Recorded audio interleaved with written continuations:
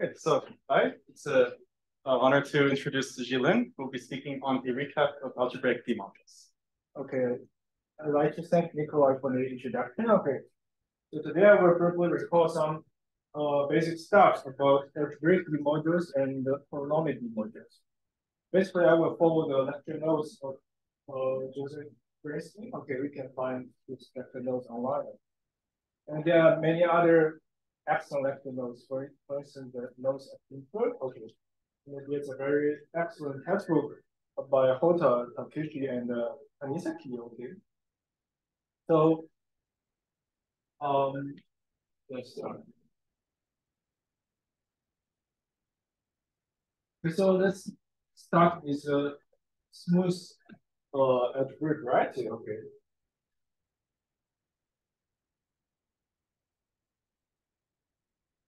Over an algebraic closed field of this is 0. Okay. If you like, you can just take this K to be C. Okay, then we let dx, okay, to be the subalgebra, okay, generated by. So OX is the structure sheaf of X, okay. So related to the subalgebra generated by all the structure sheaf, okay, and the tangent sheaf.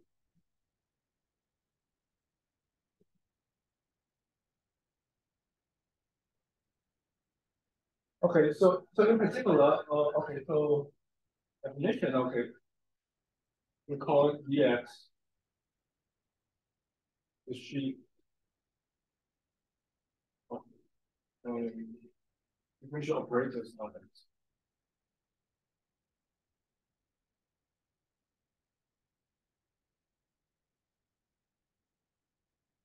Okay. So let's see what does this sheaf look like locally. Okay, so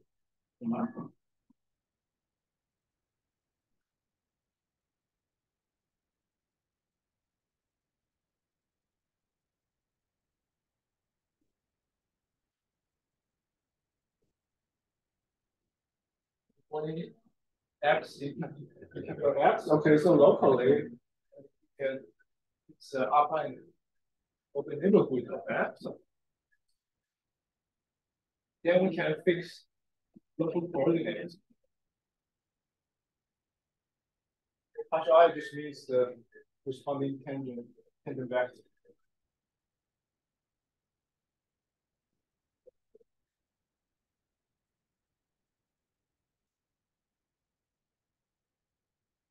And in particular, if you restrict this tangent sheaf to this open neighborhood, will be equal to the direct sum.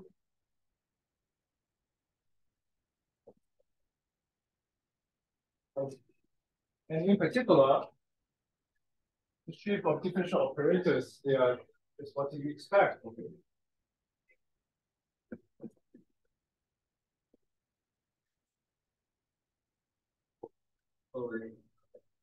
So you have the coefficients, okay. Then you have the differential operators.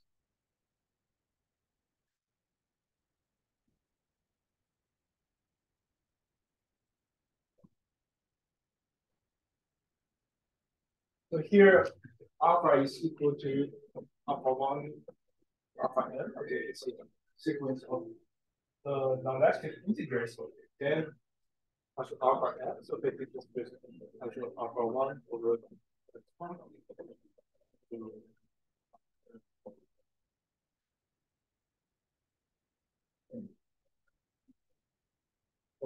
In particular, for this description, we observe that in the x actually is the point coherent.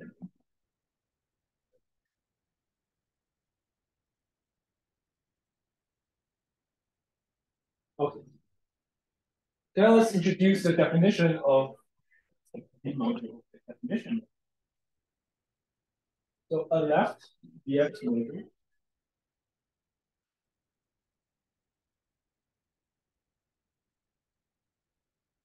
The sheaf dx module. And it's also OX.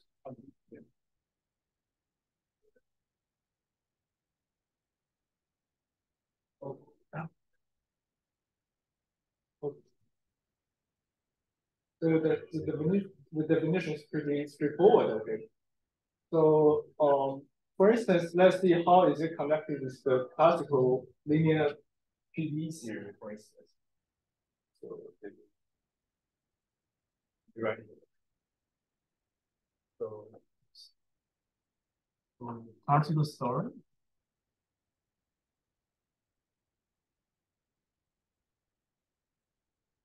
So for instance, we fix F to be an open subset inside Cn. Okay. And then we let O be the sheaf of also the ring of holomorphic functions on F. So okay, and then we can let D, okay, to be those linear partial differential operator, okay, with coefficients in O. Okay, in particular for each such partial differential operator, okay, we can write it as summation. Okay.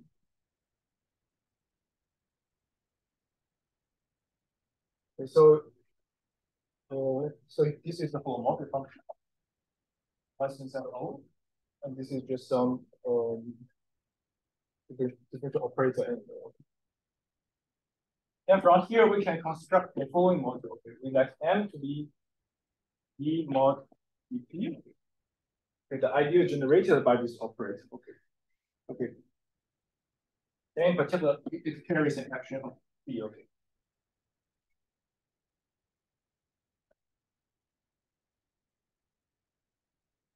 So in classical story, we care about the solution of a differential operator. Then in particular here, if we have such a module, how can we see the solution? Okay, or just from this module structure. Okay. Then we consider the following homomorphism. Okay, the equivalent homomorphisms from M to O. Okay, by definition, this consists of all the sections.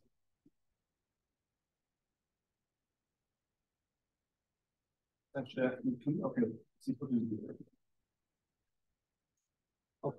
But we know that this form actually is transmorphic to O itself. Okay, therefore, actually, it can be identified as those functions such that PPs. So you need some simple identification. Okay, and then you can see it. So in particular, you see the home space here actually can be identified with the solution. Okay.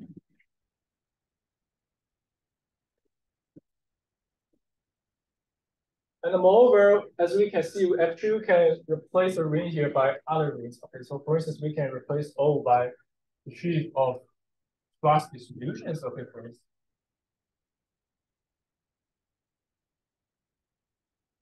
Instead of just considering holomorphic functions. Okay, so you can see the solution in a more general function space. So this is the connection with the classical story.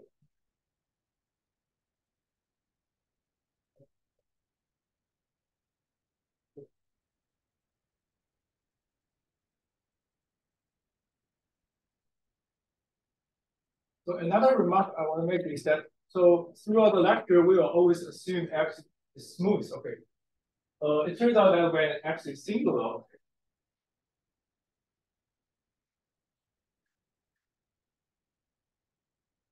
if you want to study the ring of differential operator directly, okay, this ring turns out to be very hard to study.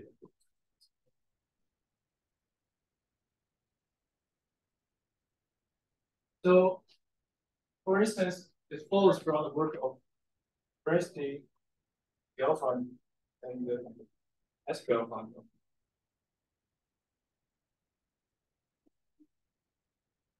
If we let X to be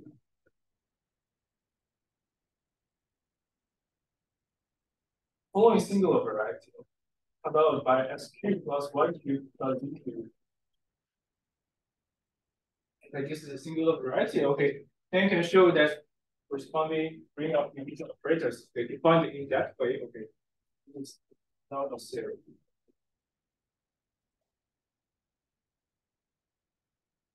And many expected properties actually fails. So instead of studying, I mean, for singular varieties, instead of studying this model directly, actually we prefer to use the so-called model.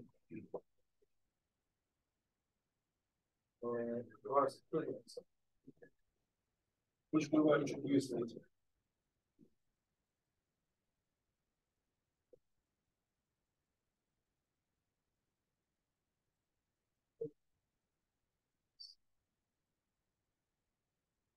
Or like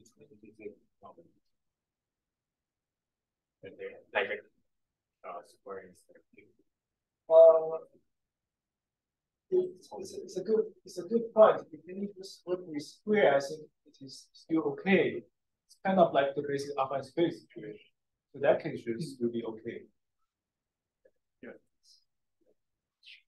You know, sure. I mean, basic affine space isn't.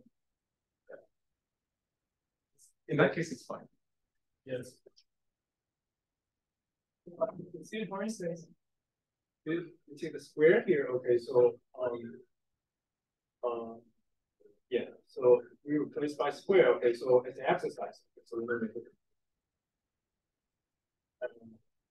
We take x.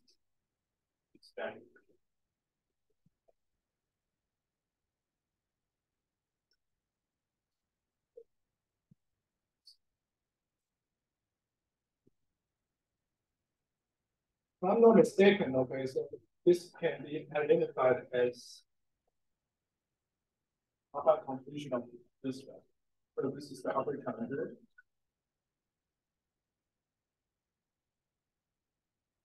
Okay. So for this situation, I think there's still a well-developed theory based on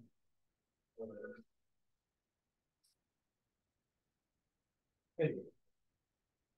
I'm not 100% sure, but I believe there's a well-developed theory. Okay. So let's move on. So there's another situation where when the D module, okay, so that's M, okay. Yes, module. There's a particular situation where M is actually also here.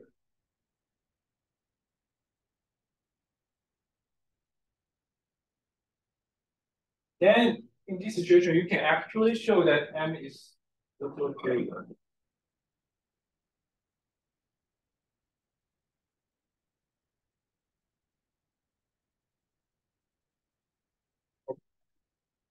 Particularly comes from a vector bundle with a connection. In this case, we call M an integral connection.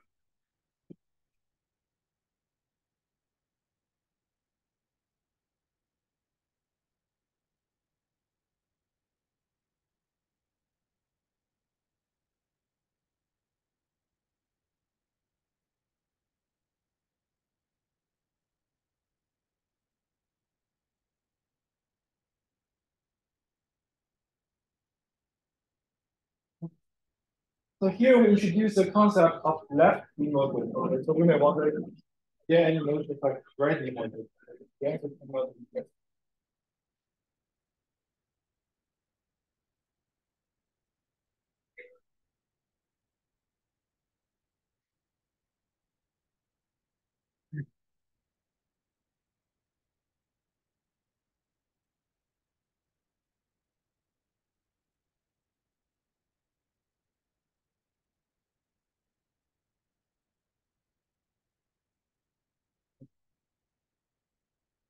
so first, let's check everything locally. Okay, so basically locally, if we have some upon coordinates, okay, we have a differential operator P.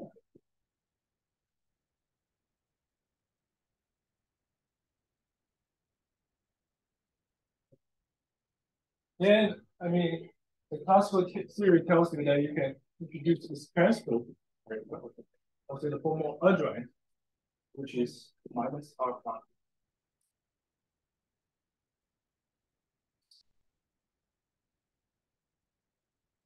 And this kind of operation turns out to be inclusive. Okay, transpose is equal to Q transpose composed with Q transpose. And it is really algebraic in the sense that if you compare this function.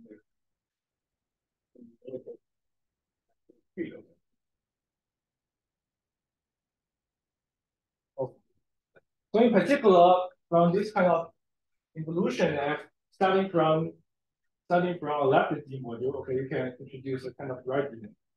But it is only treated locally. So to globalize it, we need to consider the canonical shape of X. So that's omega X, there's a canonical shape.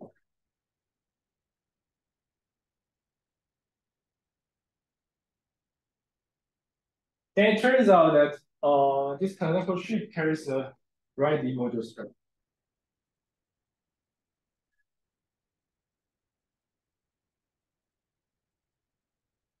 Using the so-called Lie derivative.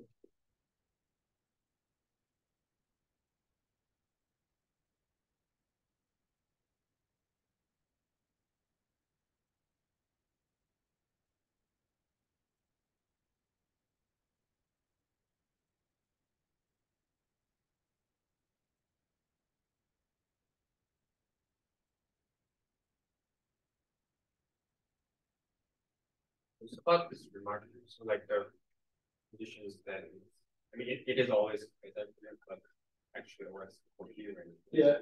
So it is always so the definition requires it to be quasi-coherent, right? But the point here is that if it is actually coherent, okay, then you can actually prove that it is actually local.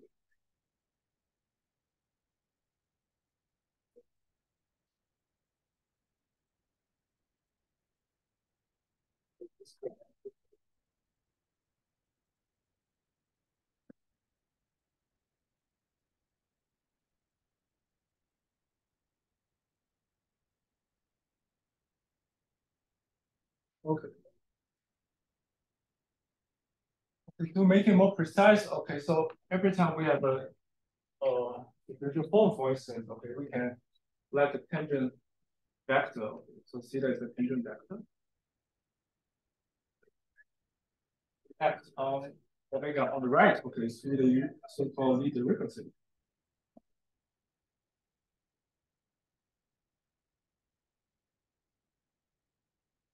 So basically, the Lie derivative is defined as follows.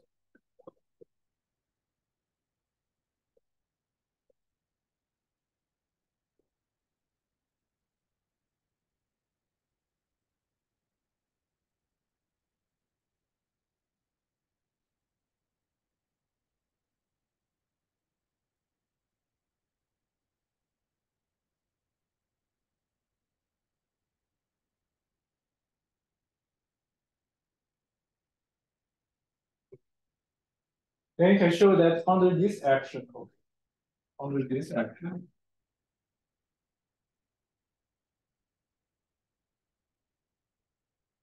x, okay, becomes right here. Oh. Moreover, you can show that as a C algebra.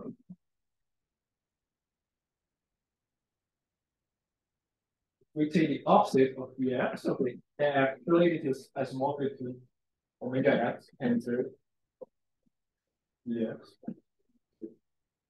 Omega x inverse. So from this kind of structure description, okay, you can, I mean, there's a natural equivalence between the category of EF modules, okay, and the DX opposite. So basically, we start from our module here. Okay, you can send it to omega x tensor m. And conversely, we start from module here. Okay, you can send it to omega x inverse. And it is really an equivalence of that.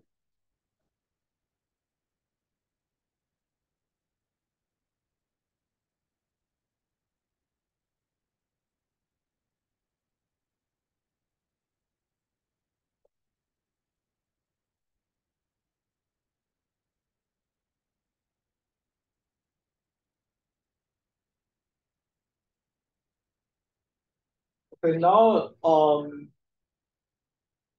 attached to a D module, there are several important invariants. Okay, so in the following, let's make the following observation. So on the EX, here's a standard order filtration.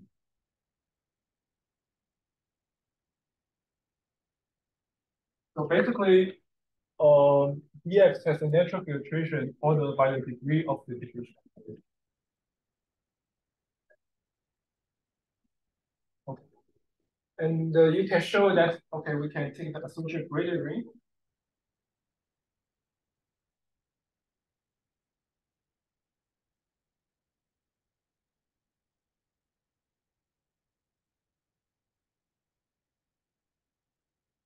Then it's not hard to show that this is actually just isomorphic to the structure shift of the cotangent complex. Okay, so here pi is forward. Okay. So in particular, locally, okay. So again, you can do everything locally. This coordinate is that sine partial r.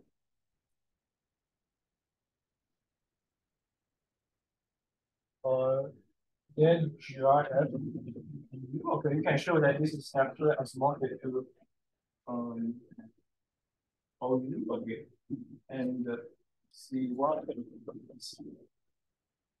HCI is this is a formal symbol.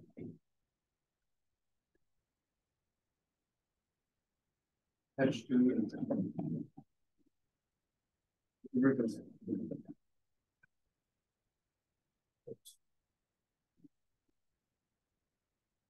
okay.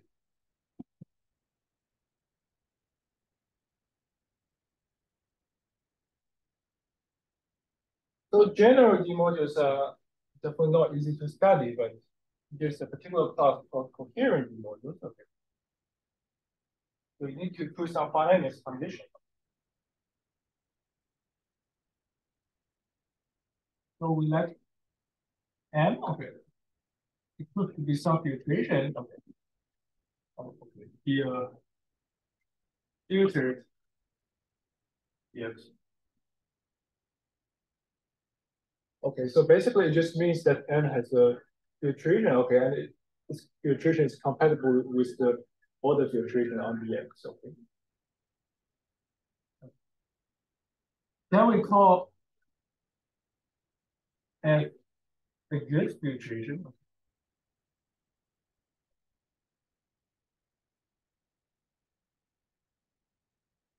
The following equivalent condition for it.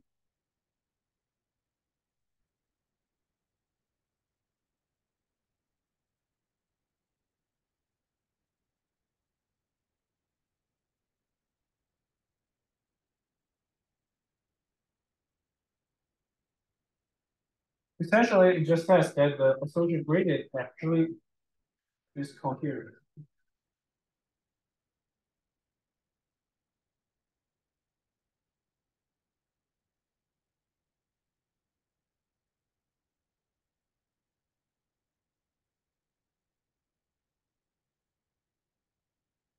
And let's just use it as a definition.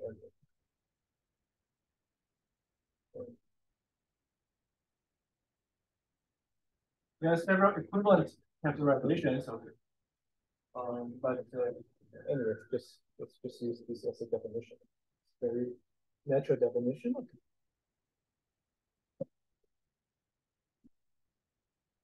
And it turns out that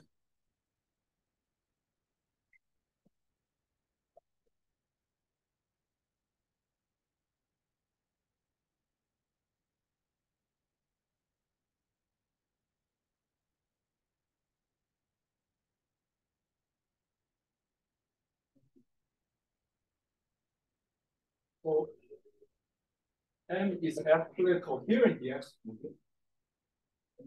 EX coherent. But only M has a good function.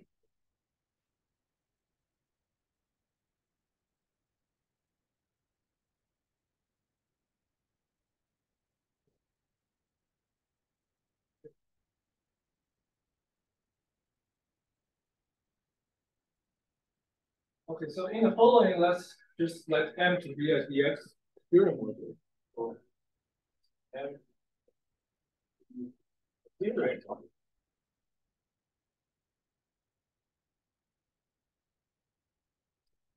Now, by definition, okay, so the associated gradient turns out to be a coherent module over the push-pull of the potential complex, the structure sheet of the potential complex. Then we can define the following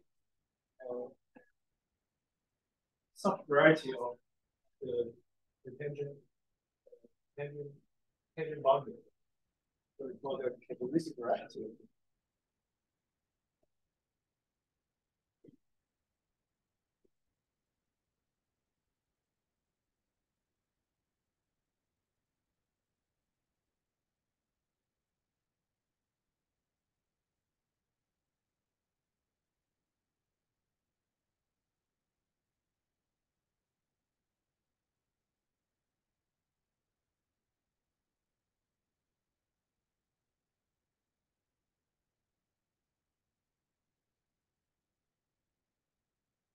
So we let CHM, okay. So CH, you know the characteristic variety usually, or usually it is also called the single support.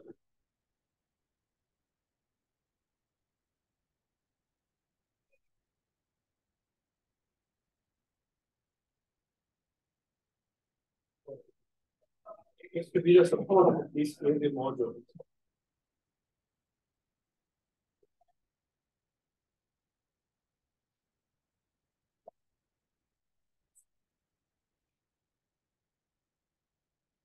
So GIFM theta, okay, is defined to be Bernstein the tangent.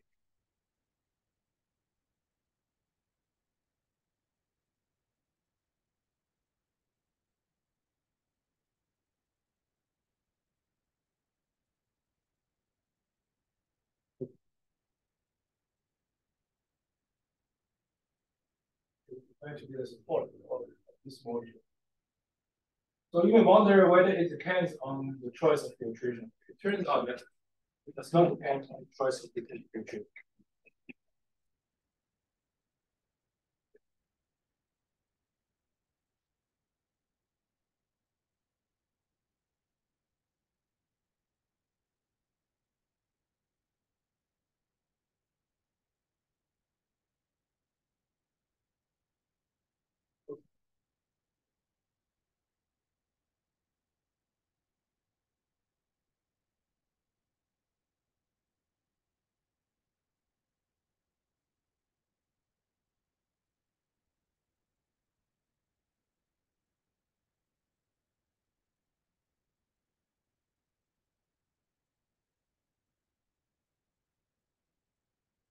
So the characteristic variety of a coherent D module is an important invariant. Okay.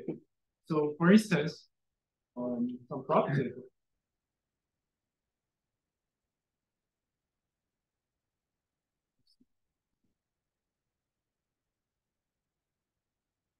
First, CHM, okay, it's a conic subset.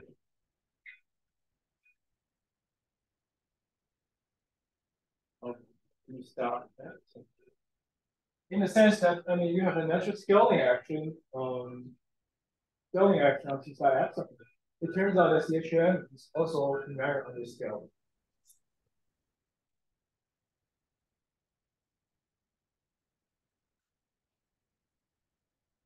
And the second, okay, is one of the most important properties that CHM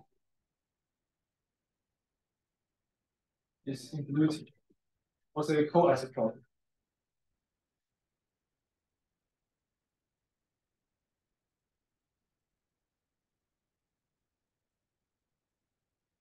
Okay, so basically, you know that cotangent has a natural symplectic structure. Okay, so we can talk whether a variety, okay, is co-isotropic or not. Okay, it turns out to be co-isotropic. So from here, you can immediately reduce the dimension of the the continuous variety, okay, is actually bigger than x. So of course here we assume that it's not bigger.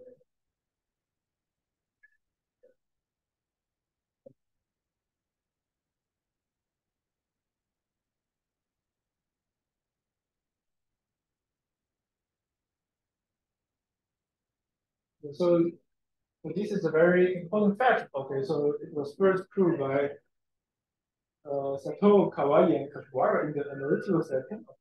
And later it was proved by Lagrange and gathered independently in the algebraic set, being a more general concept.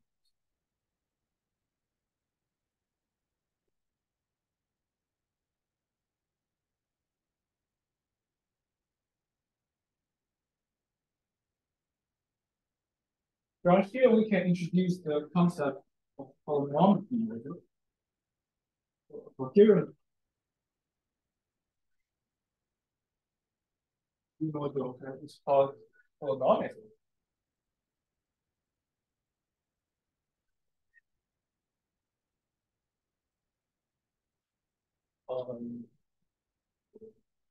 If the dimension of its characteristic variety is smaller than or equal to the dimension. Also, I mean, here we need to consider a case where m is equal to 0. Okay, so usually we want a abelian category. That's why we include the lower than equal to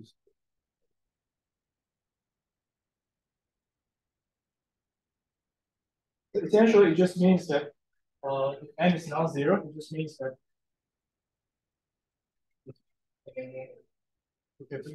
this variety is a Lagrangian.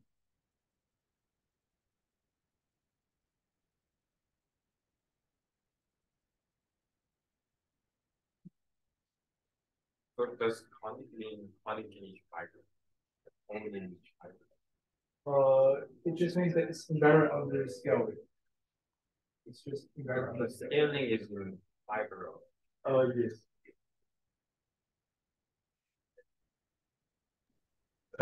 Is the singular support equidimensional?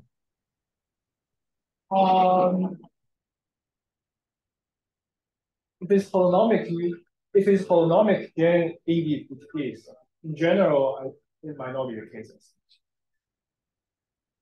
Because it is polynomic, yeah, actually each irreducible component always has dimension equals dimension of x.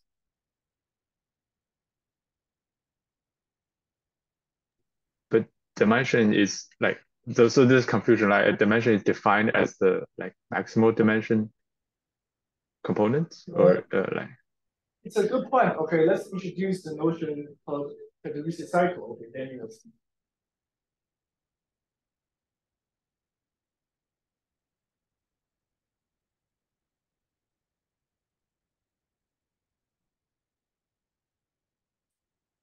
Okay, so okay.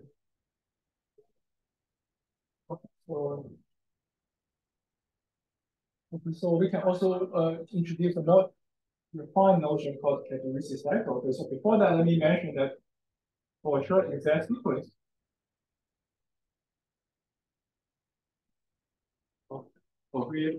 here is the X model.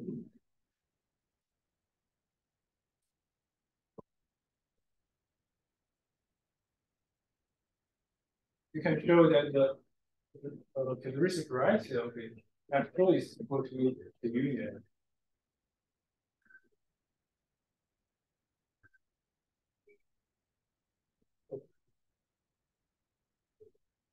Then let's introduce the concept of characteristic cycle.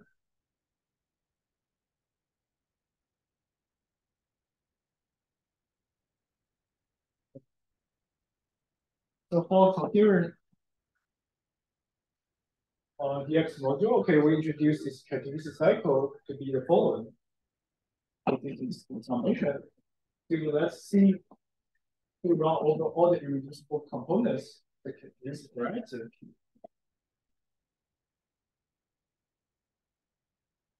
And for each irreducible component, we equate it with some multiplicity. For MC here, it's the length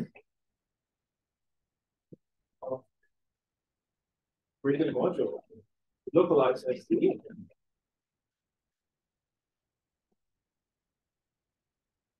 It's an Artinian. It's not Artinian. Yeah, again, you can show that this multiplicity does not depend on the choice tree.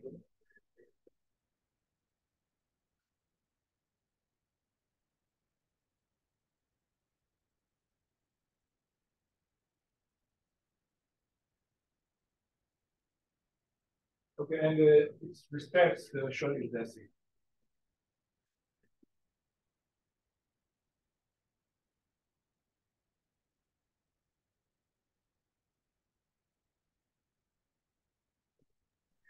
Sorry, does this really make sense for any coherent B module? Or is it just for holonomic? Because, I mean, coherent things are not really Artinian, right? Like, you could have infinitely many. But here we are talking about associative gradient. But I'm more concerned about the sum, actually. Oh, you mean the sum here? Yeah, like why would there only be finitely many irreducible? Oh, I see. Irreducible components of the characteristic variety. Yes. I see. Okay. Yeah. It's CHM. Okay. It's CHM. Yeah. Right. Okay. Yeah.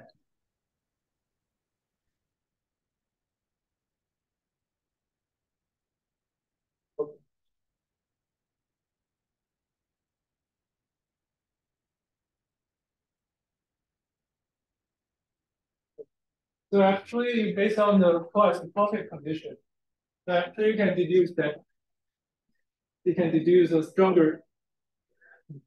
So any irreducible component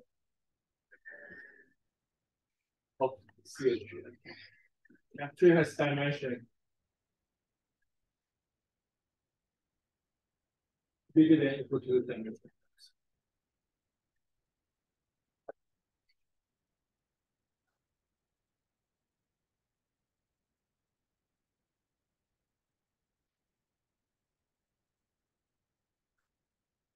So let's see some examples of this.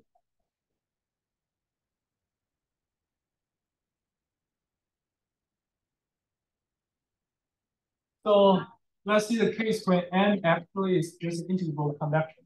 So where n is all coherent.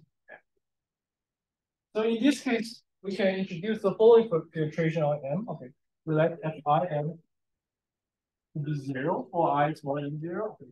And let it to be just n for I to be n. So indeed, this is a good filtration because m itself is already all coherent. And in particular, the associated gradient is just as multitude n itself. Okay. And because it's locally free, okay, locally, it's some copy. Okay, R here is the dimension. And from here you can just observe that the annihilator, okay, for this module, okay, also it's anyway, it's just like it's characteristic variety, okay, actually it's just equal to the 0 section. Inside.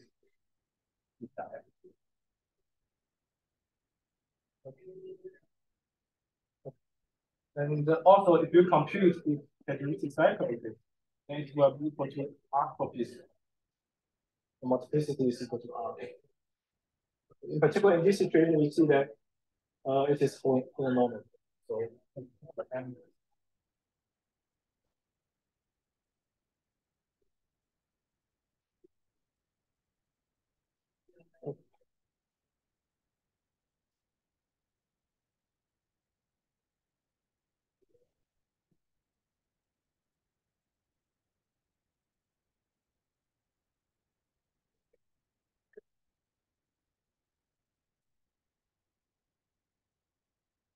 so intuitively, as you can see,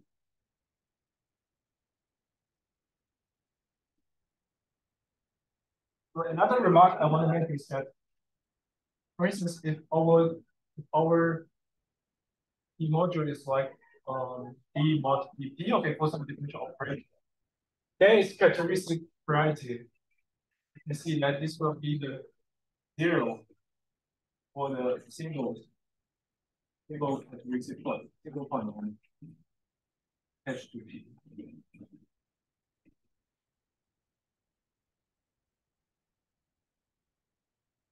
So a priori, P is equal to some differential operator.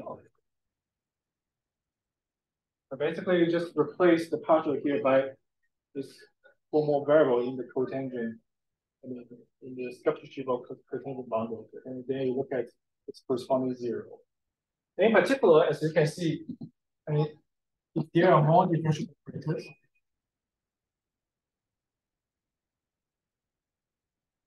then characteristic variety will be at more and more differential operators. Okay, the characteristic variety will be smaller in some sense. In some sense, for the holonomic situation, it just means that the differential operator, the differential equation is usually called overdetermined.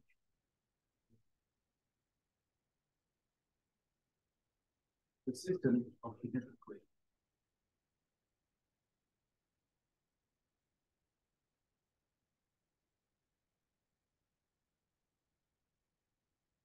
The classical notion.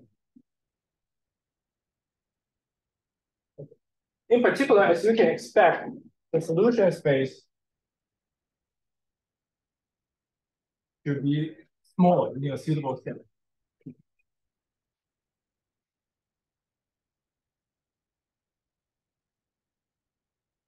And this turns out to be connected with the so-called Akvara's constructibility theory.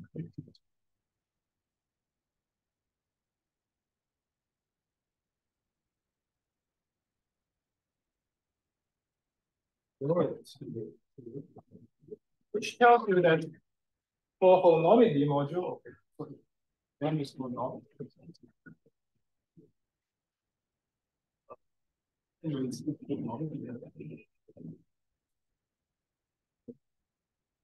Then its solution complex is actually constructed. Solution complex like this.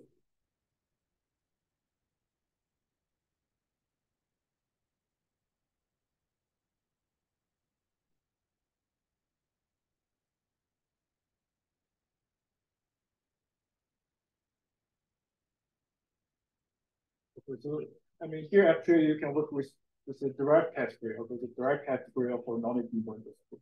Then you can look at solution complex, okay, and it turns out to be a complex of constructible sheets.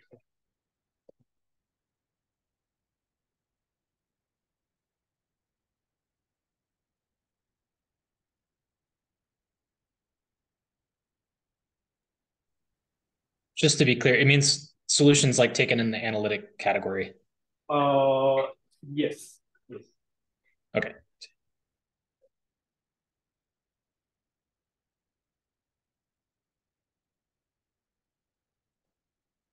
The key point is the finite dimensionality will restrict to finite.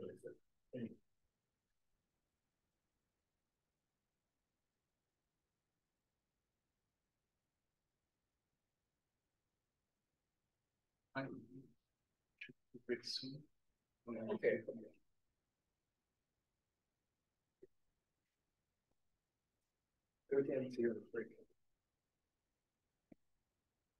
You want to take it now or Up to you. I mean, I'm okay. I can continue to talk. Now here, good. Okay, no problem. Okay, so let's take a minute break and we'll do it 4:55.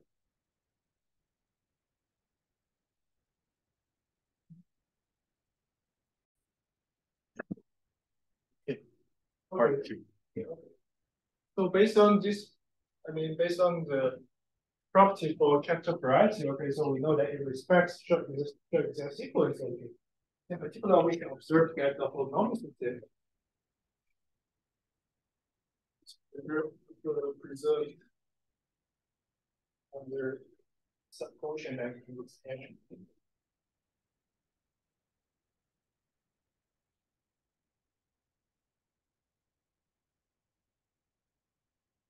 sense of frequency.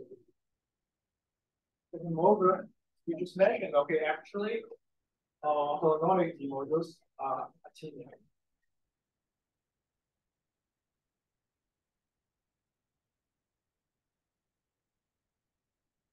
They have finite length.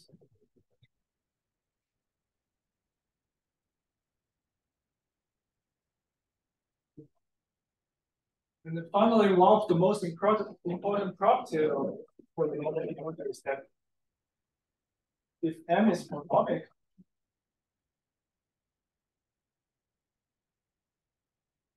then actually you can always find the open dense subset of X.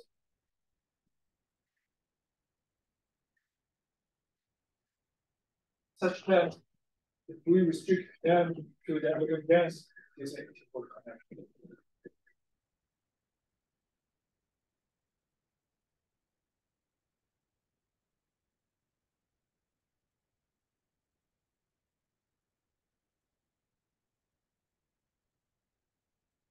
So far, we briefly introduced D modules, okay, coherent D modules, and polynomial D modules. And we are going to study functors.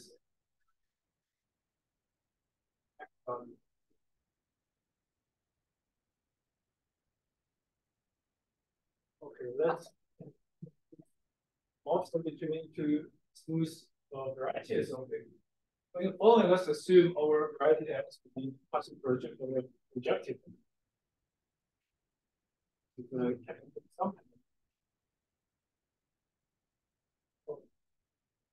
And under this assumption, we can prove that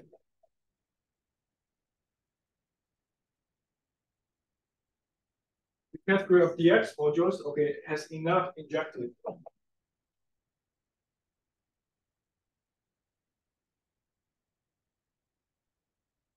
In the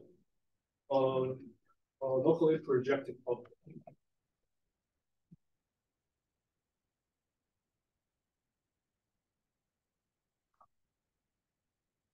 Okay, moreover, it has finite homological dimension.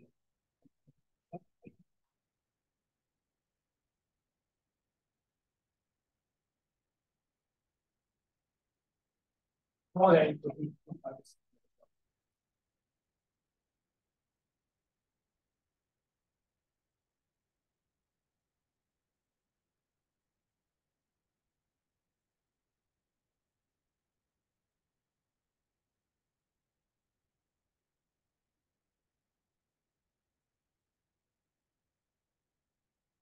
so in particular, in the boundary derived category of dx modules, okay, every complex can be represented by complex of locally projected dx modules.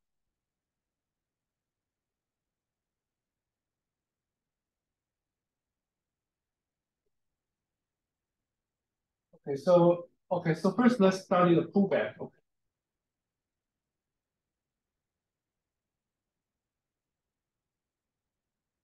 So if we have a function on y, of course we can put it back to f. Okay, and they may wonder what about its corresponding differential equations of the corresponding D modules. So we start from the y module. Okay. Let's try to put it back to x. Okay. However, we can consider its pullback as a quasi coherent sheaf. Okay.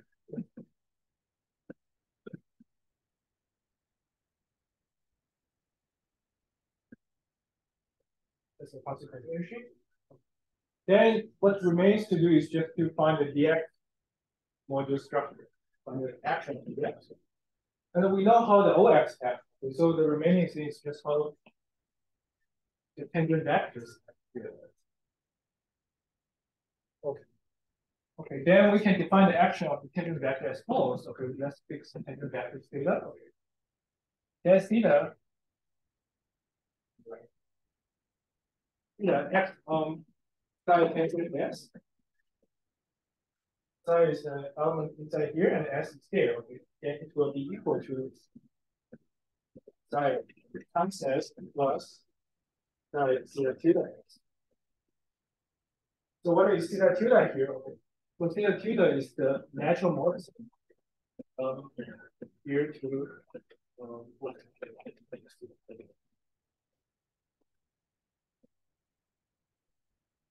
so anyway, indeed, the pullback coherent shape carries the natural EX modulus. So it carries the EX modulus.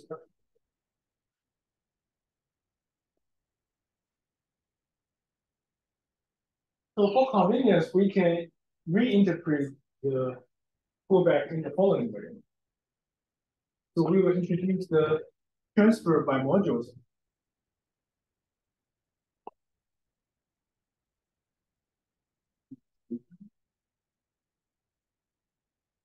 We can write it as following. Okay, so we write it as OX as a inverse OY, it is inverse DY. DY.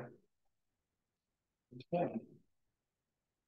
Okay, then we call this module the transfer module EX DY. So in particular, this is left DX and right inverse DY.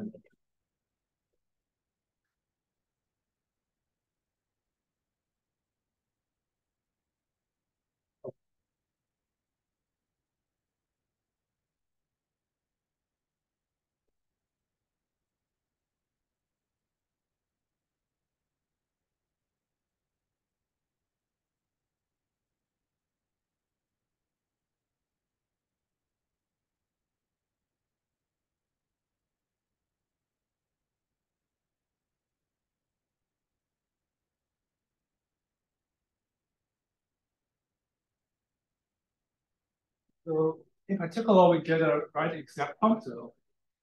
Yes, one makes a inverse D1. Inverse D1 modulo to DF.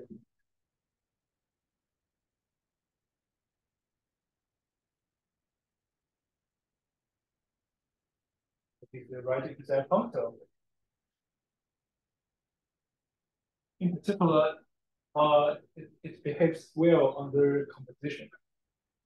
So G composes F star equal to F star composed with these. And we can also pass this functor to the direct level. Now let's discuss the direct image.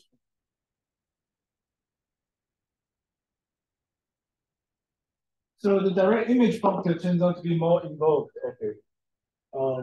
So first, a priori, it is easier to define for right D module.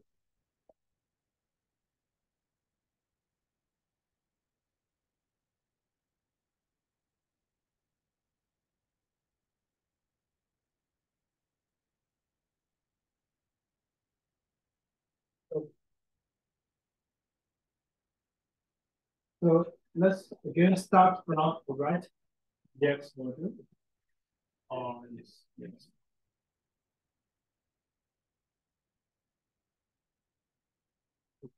Now it's very natural to configure the following tensor.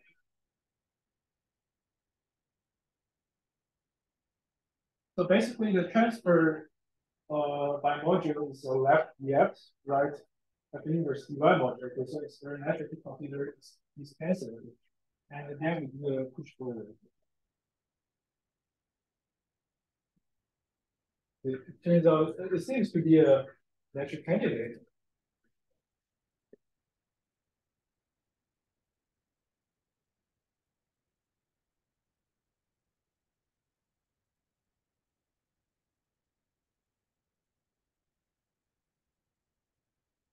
But if we just define it in the following naive way, it does not behave well under like factorial properties.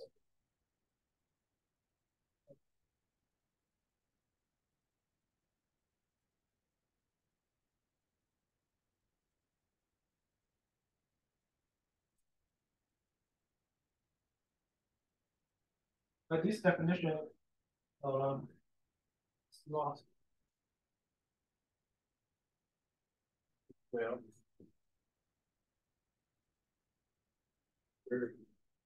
Position, for instance. Okay, basically the reason is that the tensor here is the right exact functor, but the push forward turns out to be left exact. So we compose the left exact with the right exact, it just does not fit very well on the product.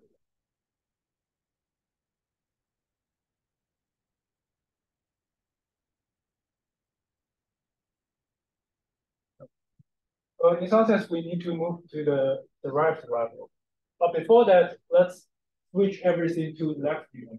So the definition here is the right module. But we know that left module is equivalent to right module. Just through canceling the canonical shape.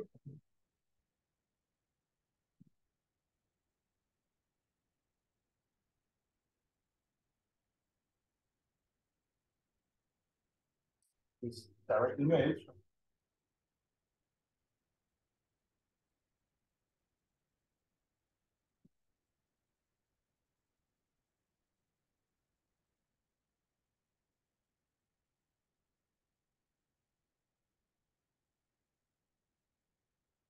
So it's very natural to move the lower horizontal functor, and the lower functor to the above functor.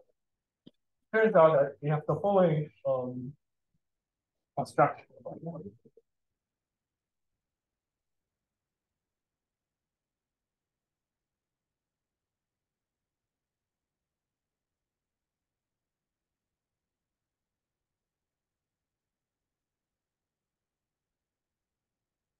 So we can translate the functor between the right modules to the left modules using the above diagrams.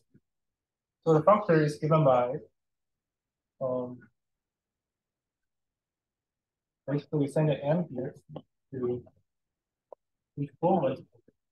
Another transfer by module. We write it as another direction of it. What X to Y. Answer yes.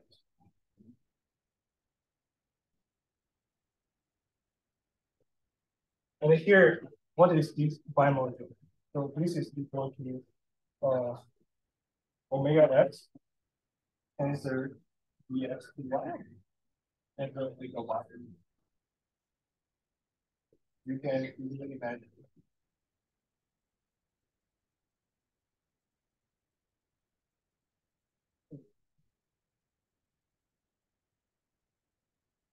Again, this functor still have the exactness problem of it does not behave well under position of it. So we need to consider the corresponding direction.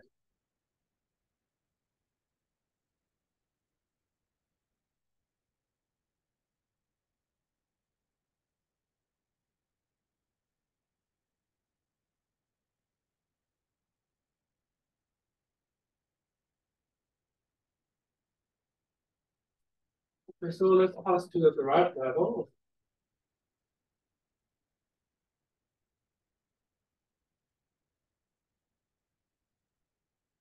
So first, we can definitely derive the pullback function,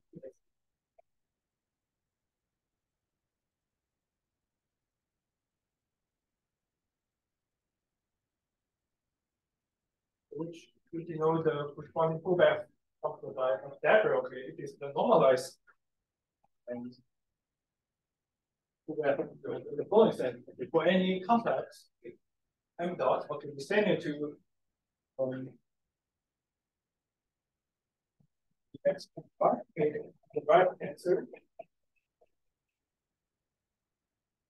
Then we do a shift on the dimension.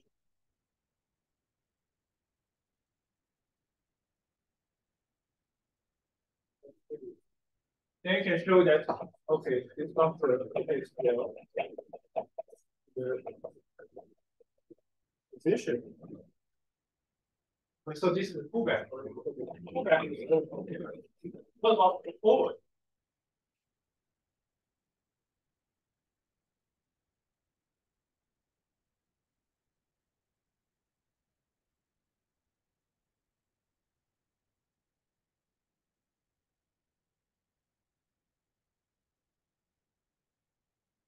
What about the derived direct image?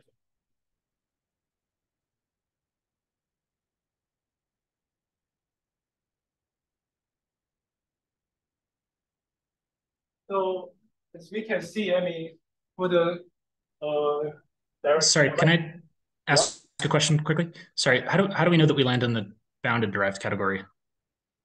How do we what? How do we know that we land in the bounded derived category? You're taking some derived tensor product, but a priori it could be unbounded, right? Like this happens for quasi-coherent sheaves in general.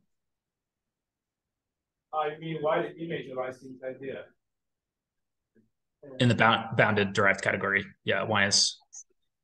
I think the actual here is that, I mean, all these kind of results. I mean, why, for instance, why the direct image lies inside the bounded derived category? All these properties relies on the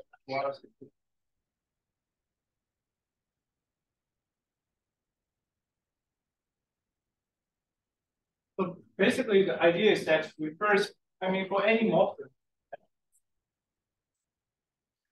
we can break it to a close embedding.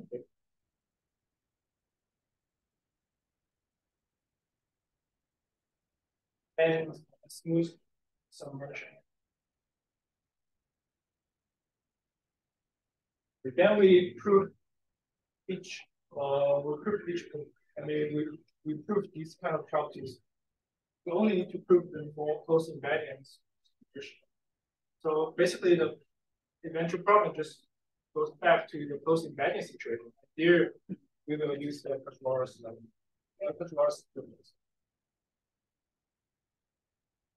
I mean, I guess it seems like it's probably using in a serious way that y is smooth, right? Because that's the kind of thing that would typically mess up finite Tor dimension. Yes, I see. But I think because y is smooth, it's okay. It's for smooth, I believe it's okay. Yeah, that makes sense. Like that's how it works for quasi-coherent sheaves, right? You have to assume the morphism has finite Tor dimension, but it's enough for the target to be regular. Okay, how about the direct image?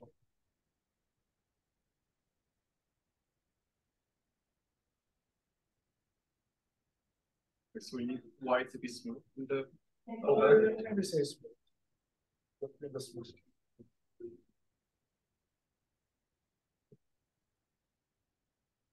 I think basically I'm just saying if you try to generalize this to singular varieties at some point, then probably this inverse image would not land in the bounded derived category in general. Yeah. But here we always assume x y will be smooth. But in that case, it should be fine. Yeah. And in actually assume we have possibility.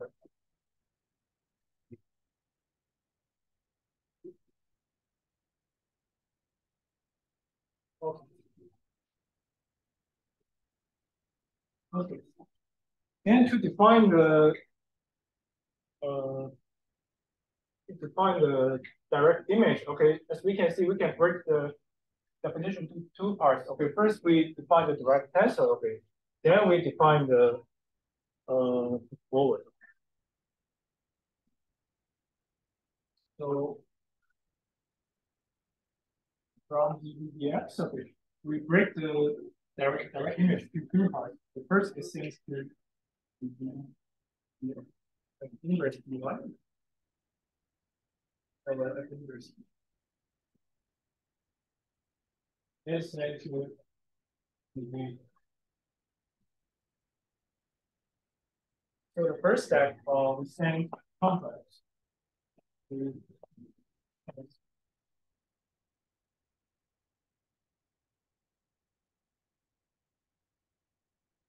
Okay, so because I mean, for chess with EX is not injective and local projective element.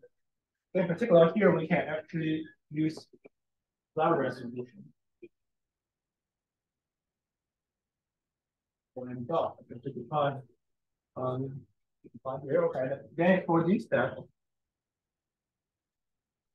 we start from the complex n here to send it to the resolution.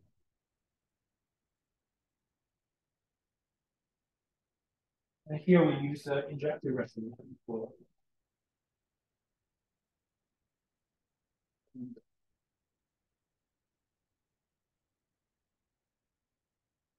Then we define the direct push fluid to be the composition.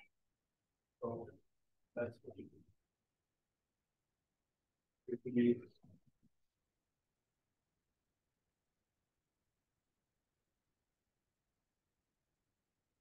of course, we still need to show that the image lies inside the boundaries of our category of it.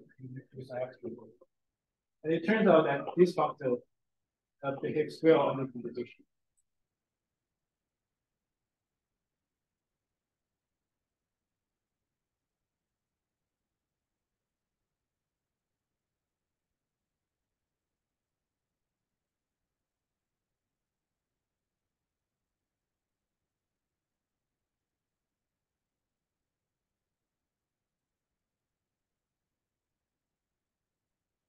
And we also have a natural duality functor from this category.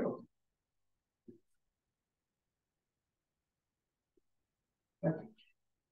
So there's a duality function.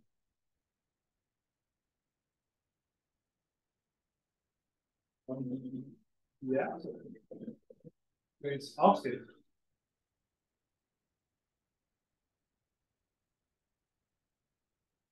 Let's put it in complex. So the most naive definition would be you just take the form of these complex. Yes.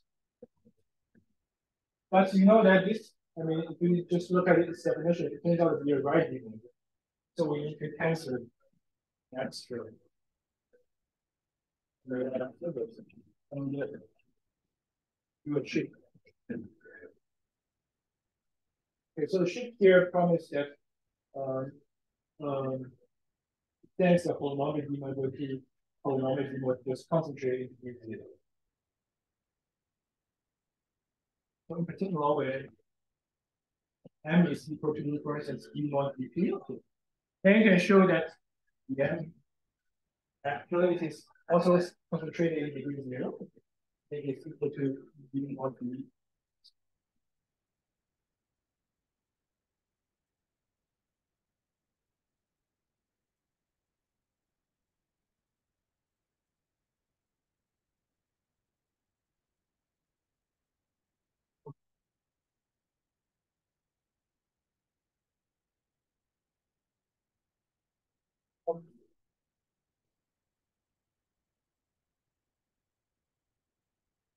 Okay.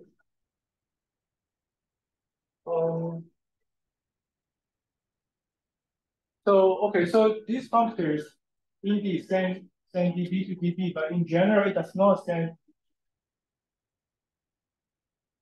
For instance, the push forward does not send dp coherence.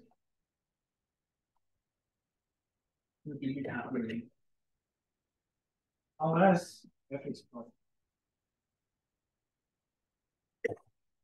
But what is very important is that it always sends polynomial to polynomial.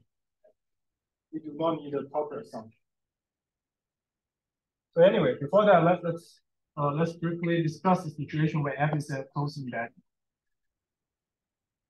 So as we mentioned, any morphism can be decomposed as the closed embedding, okay, composed with the smooth submersion.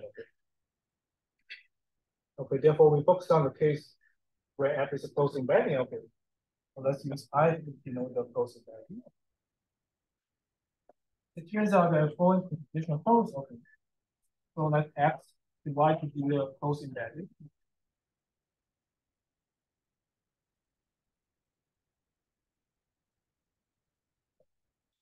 Then it turns out that the push-pull function is an exact function.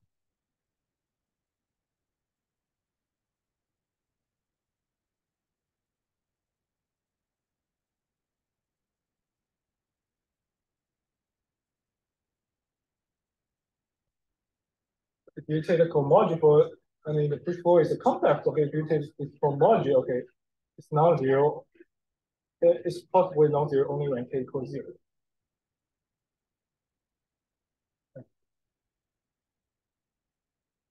In particular, you see that the this function, you just take the real function. So this license type mass. And this is a UI module or the UI module that is supported there.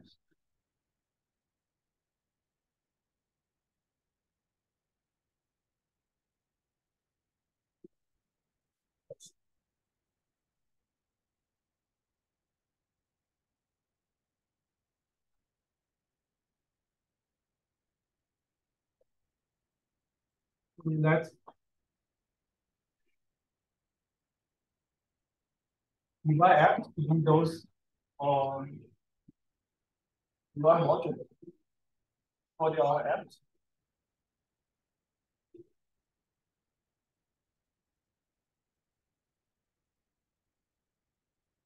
And as far as equivalence theory tells us that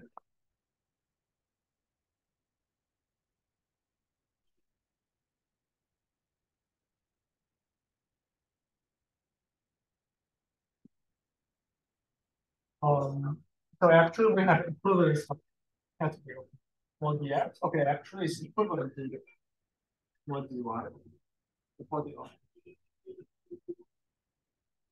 So from here we see that, I mean, for instance, we can embed X to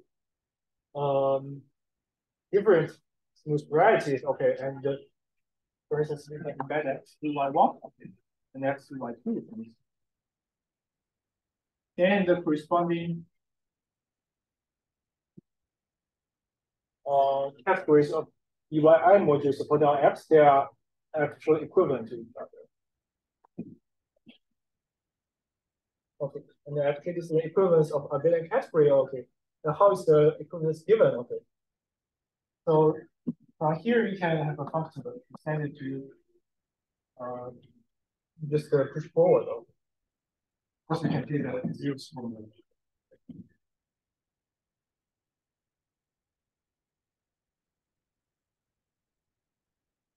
And conversely, okay, the function is given by the pullback. To normalize shifted pullback.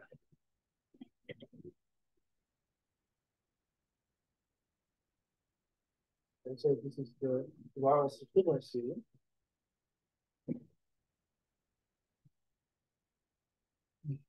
And second, for any UI module supporting all apps,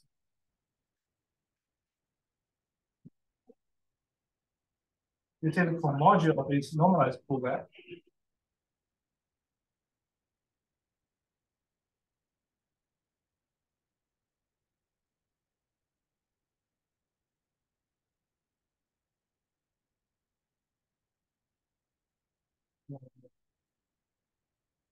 Okay.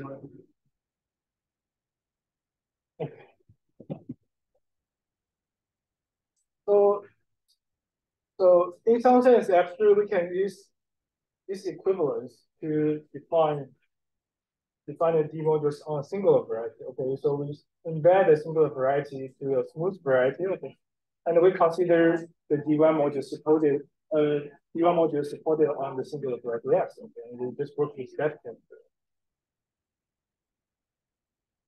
Anyway.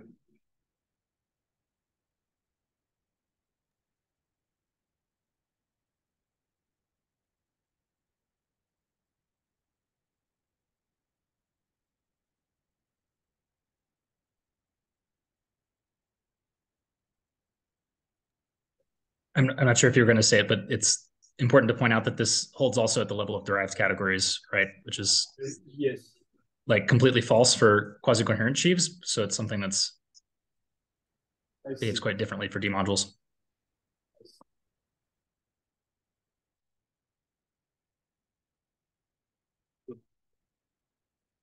Finally, we discussed that the function. In this direct setting, but the pointers given without the H zeros. I mean, in direct setting, you just work with complement, right? Right, but then the pointer is just it's just the whole complement. Yeah. Yeah, the point here is that this complement is actually just concentrated in the detail. I mean, if this one is start from here, I mean, based on the above properties. Yeah. I think it's the second point really that's kind of relevant for that. Like, because if I say the same thing for coherent sheaves, it's totally false, right? Like if I do push pull along a closed embedding for coherent sheaves, I pick up some torus typically, and that doesn't happen here. Very good theory.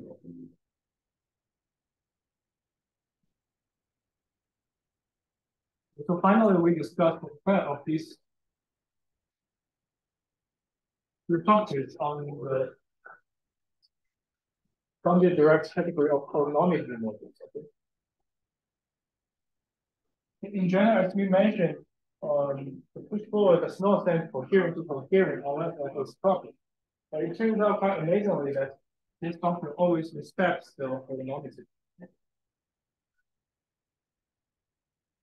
So for the fact of this function,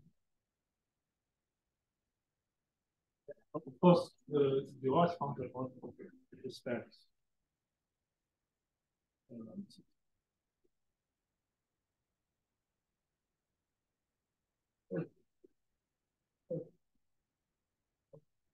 And finally, let's introduce two new functions and briefly discuss the linear extension.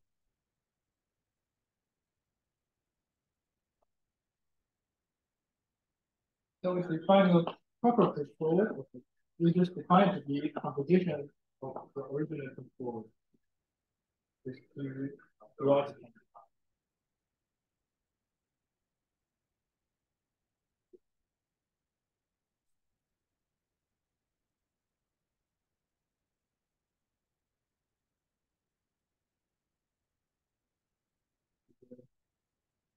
Start pullback.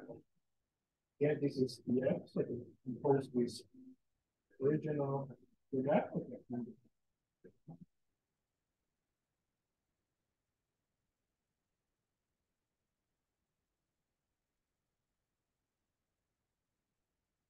It turns out that all these things, the bounded direct checks for a homology modules to bounded direct checks for a homology. And moreover, it is a very non-trivial fact that we always have a Watson, okay, from the proper push forward to the push forward. They exist a canonical node. This canonical.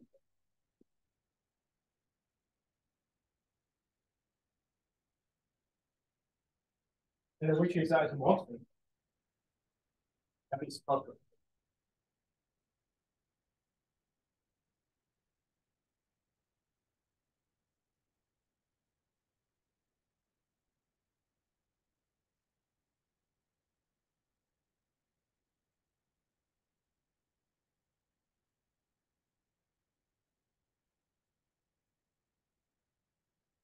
And so I think finally I want to mention some finite dimensionality categorization of polynomial modules and the classification of simple polynomials.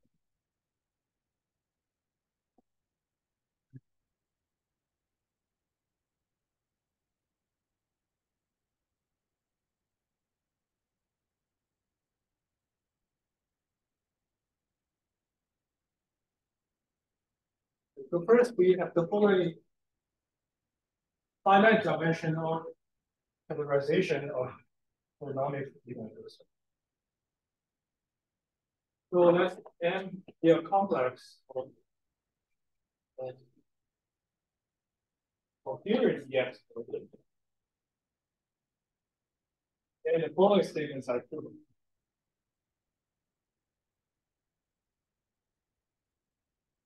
First is that this complex actually is the most inside the only direct for modeling. And second, for any small x is a capital X, so if we do the pullback complex on the embedding, okay, we just pull back to its fiber, I mean the fiber at X, okay. When you take the quantity of it, they are all finite dimension.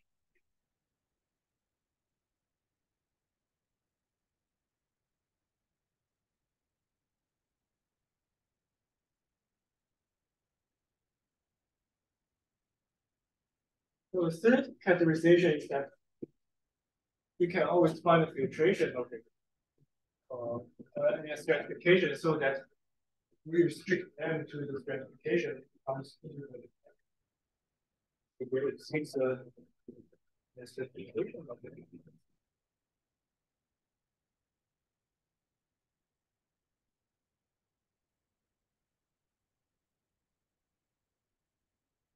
Closed subset F.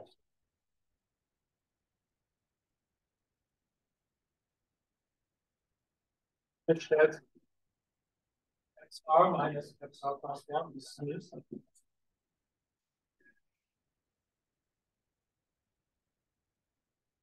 And the vertical modules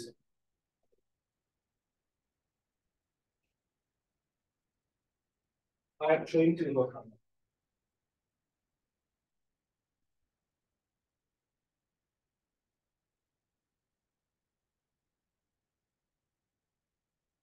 So here IR is the embedding XR minus X.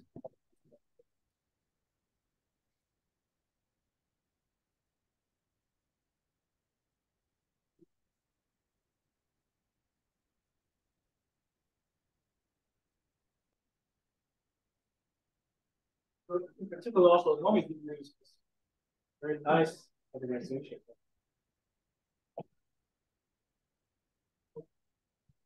And finally, let's discuss the classification of simple quantitative modules.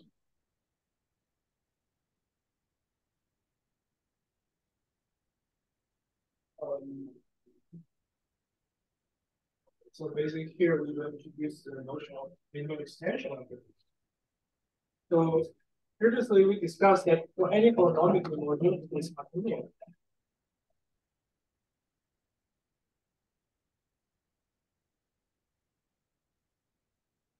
In particular, we can always find a Jordan Harder sequence.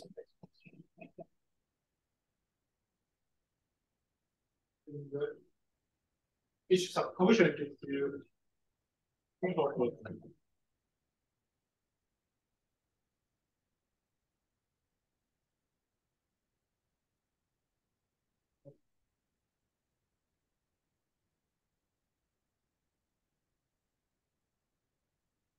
So in general, is there an explicit description of simple polynomial meaning? The answer turns out to be yes.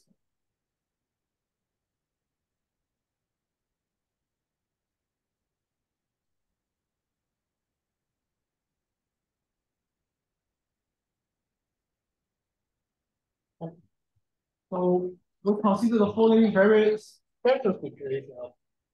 Is that why? Okay. To be a locally closed smooth variety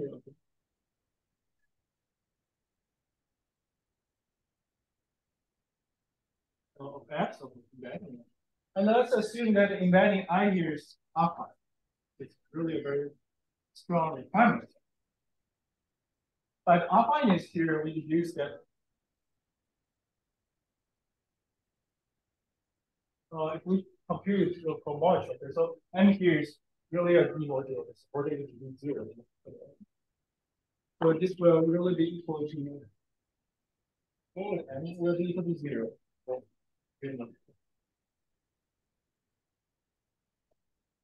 and in particular, they are both polynomial.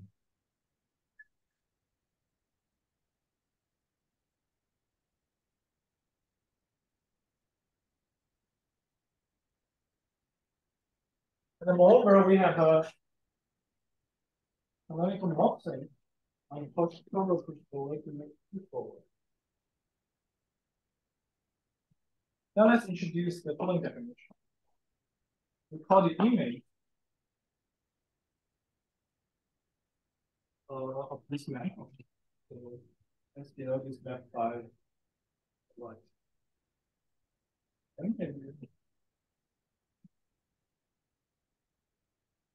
Call the image of IM the minimum extension.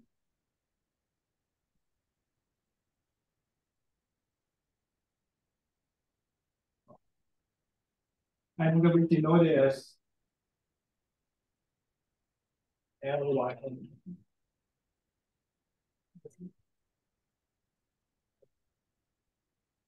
So this is the definition of linear extension. Okay, in module situation.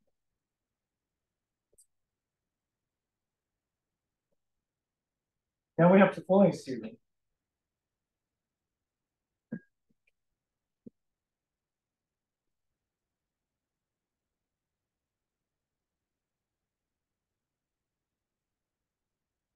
So if M is a simple holonomic module, UI module.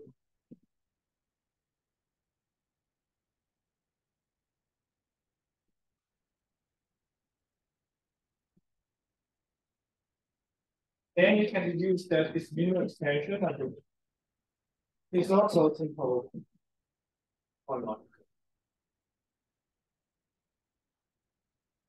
And actually, this is the unique simple quotient.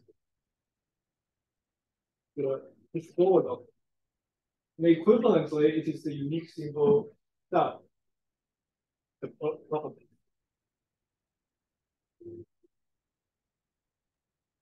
Other way around, right? Oh, did I? Oh, I made a mistake. It's reversed here. Here's sum. Here's quotient. Yes.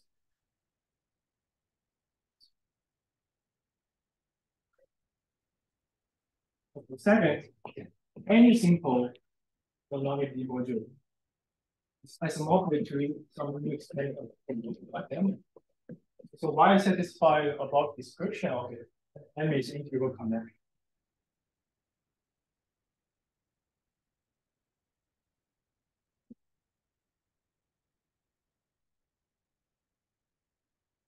And third, if we have two pairs, ym and y prime and prime, okay. Then these two simple holonomic modules are isomorphic. Okay, if and only y and y prime share the same closure, and restrict to some open J subset, it's isomorphic and the prime restrict to the same open J subset. For you.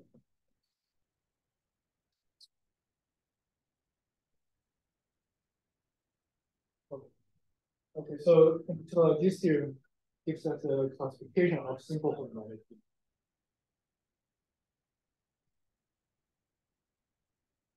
So any question? I think I will just stop here. Yeah.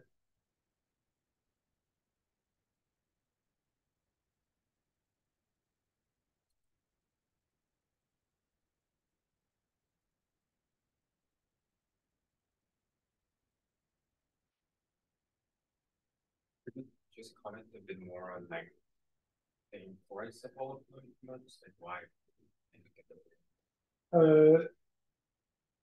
So first, this in some sense the simplest case, okay, because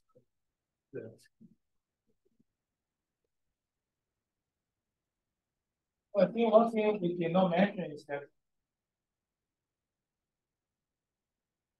so if we have like integral connection, I mean just from the perspective of differential equation, I mean if we have a differential equation, we will look at the solution, right? Look at solution complex. Yeah, if you start from integral connection, the solution complex will be a little. Okay, in general, here if you start from holonomic module with regular singularity,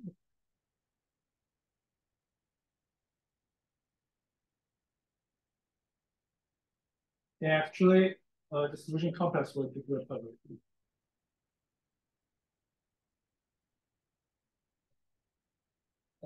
And the Riemann Hilbert actually just gives you an equivalence of the derived category. Okay, it's the regular of the model. Yeah, so the solution function okay gives an equivalence to what is the target? The target is the constructible. It sends the standard T structure to the equivalent T structure here.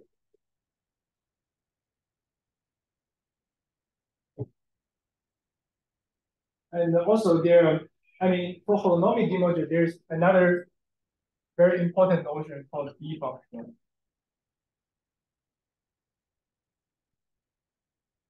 So, I mean, there are several different motivations. When people first come up with the idea of B module, the one idea is connected with the module continuation of some distribution. So you have some distribution, okay, and they satisfy some differential equation, okay, and you will ask whether they can be meromorphically extend to the whole complex or whole complex plane. It turns out that for holonomic, I mean, it turns out that for many classical distributions, they satisfy a kind of differential equation, okay, which turns out to be holonomic. And for holonomic modules, you have a kind of B function, which is exactly related to the meromorphic plane. These are the motivations I know anyway. Maybe the audience has some other comments.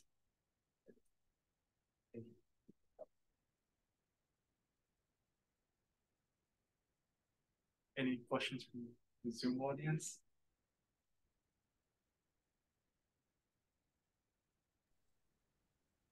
Maybe I can just make a quick comment with some things that'll be used later that weren't said. So there's some basic adjunctions between these functors that you gave, right? So I totally forgot to mention. Yeah, there's a conjunction.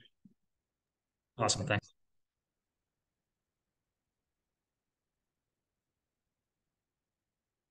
Okay, so here I should mention that. Okay, so the proper push forward, okay, is actually left adjoint to the pullback, okay, and stop pullback, okay, and here's left adjoint to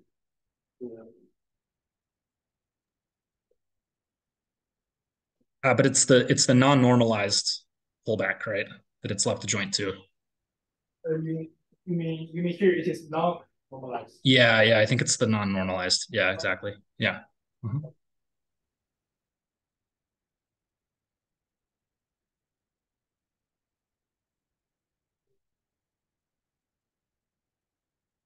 You should do that measure back. So it's kind of funny. So this like LF upper star, it's like it should be thought of really as F upper shriek. It's like that's the role that it plays. It's the same role as it's the exceptional inverse image actually, because it's right adjoint to lower shriek. But it's a funny thing because it's F upper star on coherent sheaves. But it's because it's because we're using left D modules. For right D modules, it would be something more like exceptional inverse image. Anyway, yeah.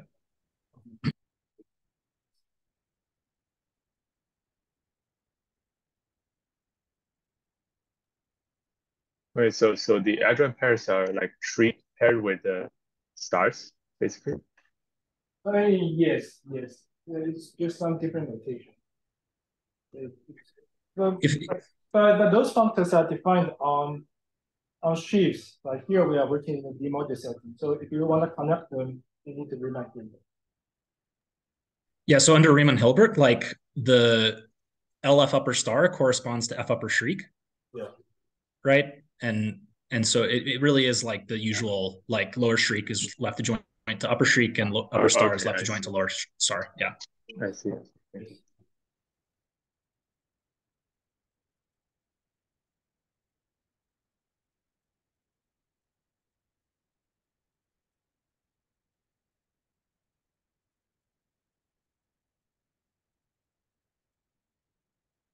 Any more questions, comments?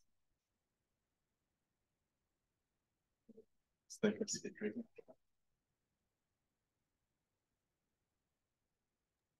Thanks so much, Zhilin. Thanks. Great talk.